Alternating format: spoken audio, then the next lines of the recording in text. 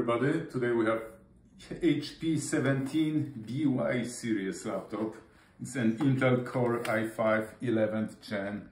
Let's take it apart. Let's see what we can fix, upgrade, replace. Let's start. So let's start with unscrewing all the screws from the bottom. Some of them are hidden under the rubber foot and under the other one as well. So check all of them. After you have all the screws out, then you can take out the optical drive. That's our drive. It can be replaced if it doesn't work. Here we have the part number. Then we have another 2 screws for the bezel under the optical drive. So take out these, and now we can separate our bottom cover from the palmrest. So we have to find a gap where you can put the prying tool in between and start separating these 2 parts.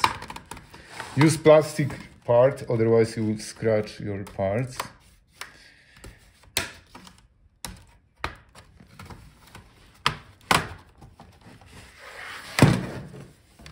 Okay, so our bottom case is out. Here we have the part number.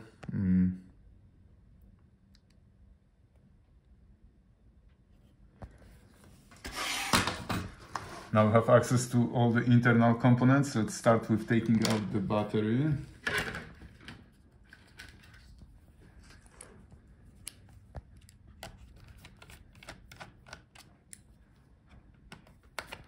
So unscrew all the screws for the battery.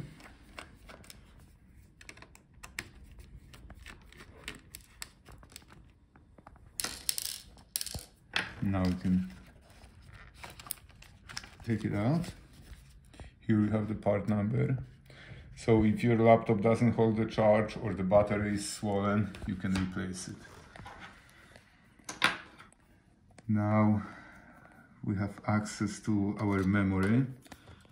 Memory, it's not soldered, so we can take it out and replace it or upgrade it. That's the DDR4 memory. So we can take out both. Now we can take out our I/O board. Maybe let's start with the heatsink and the cooling fan. So if your cooling is bad, laptop overheats, or the fan makes grinding noise, you can replace these 2 parts.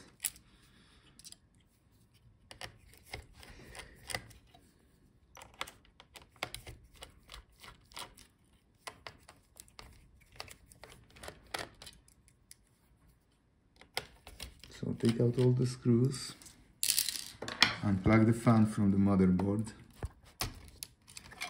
and now we can take it out. That's our cooling fan. And here we have the heatsink. Be careful, don't bend it. It will not work if you bend it. Here we have the part number. Now we can take out our Wi-Fi card. So start with disconnecting the antenna. Now unscrew 1 screw and you can take out the Wi-Fi card. Here we have the part number.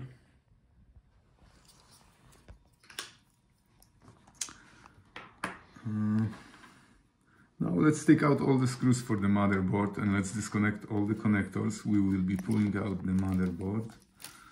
So let's start with disconnecting the touchpad cables, keyboard cable, our optical drive connector. That's a hard drive connector. Here we have the optical drive.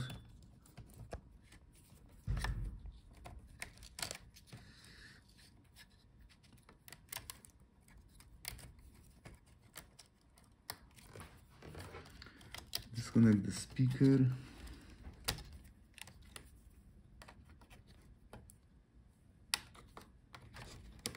And the video cable. Here we have the DC power jack. This is connected. Okay, now we can take out the screws.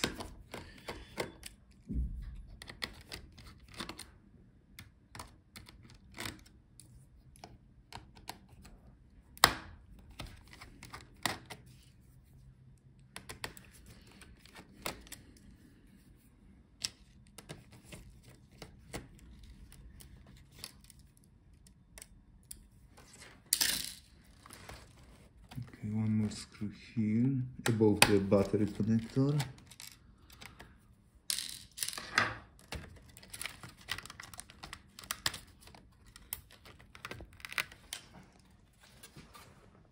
Disconnect the I/O board, and that's our motherboard. Here we have the part number.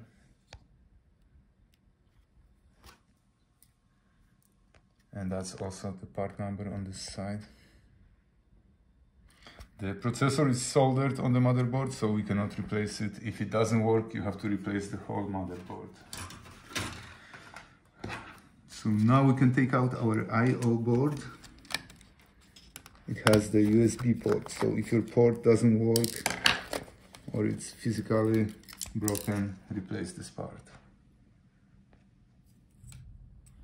And that's our card reader also. Now let's take out our speakers. So if your sound is bad, you can replace the speaker. Let's see.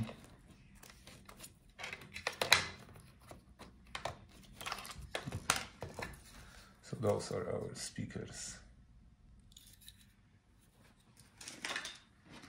Now let's unscrew the hinge. We'll be taking out the LCD, but under the hinge we have the DC power jack. So you can replace it if your laptop is not getting the power from the AC adapter. And replace the DC jack.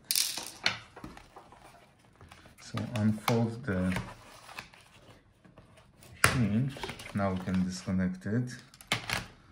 So that's our DC power jack. The part number is on that green sticker. Now we have our Palmrest touchpad assembly left. The keyboard is riveted to the Palmrest, so you cannot replace it. Touchpad is glued into the Palmrest, so you cannot replace. You have to buy the whole part. That's how usually they sell it. If you need parts, check gatlaptopparts.com. And here we have our screen left. Here we have the part number, model number on the video cable. Screen is usually sold in one piece. It's very fragile, so it's easier to replace it this way. Thank you guys for watching. See you in the next video.